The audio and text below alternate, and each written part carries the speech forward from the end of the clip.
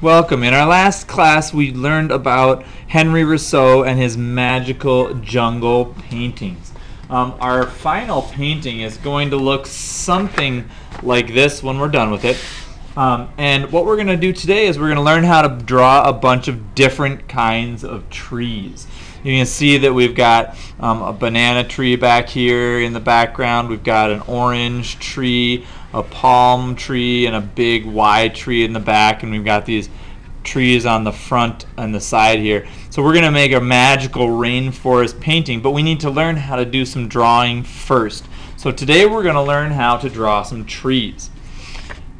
Take a normal 60-pound piece of paper and fold it in half. Fold it once the hamburger way and crease it.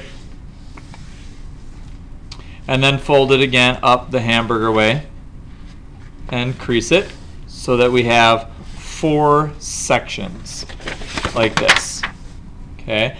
We are going to draw 4 different trees, 1 in each section. So fold your paper back up and put your name on it down in the corner, and put your grade, which is 2, and your section, your teacher's name. Okay, then we're going to start drawing together. Okay, so our first drawing is going to be a drawing that looks like this one. I call it a Y tree. It's kind of my tropical Y tree. So what you do to start, and I'll put this one right here so you can kind of follow along with me, is you're going to start by making kind of 2 lines that are the outside of the tree. And I like to kind of make mine wiggly so they look like an old gnarled rainforest tree. And then I kind of have them branching out like that. Okay? Then I draw the outside of the tree. Kind of wiggly again. Kind of you want it to be an organic shape like we talked about when we were learning about trees. Our organic shape like the forest. And then I do a little curved line from here to make that branch, and a curved line up this way to make that branch. Okay, and that's kind of like our basic tree.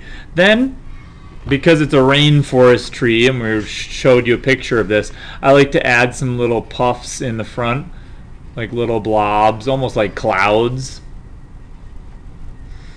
And these are going to be like the little puffs that are in the front, and then you can take some branches and overlap them behind those little puffs. I'm going to put another one over here, and I'll put a branch up this way.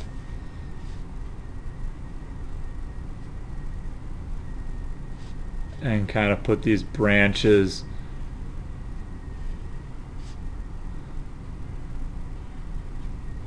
up through the tree, kind of like that. Okay, so there's our first tree. That is called, I call that my tropical Y tree. Oh, I almost forgot the ground. Put a little line across there so we can see the ground. Okay, in our next video we'll start the next tree.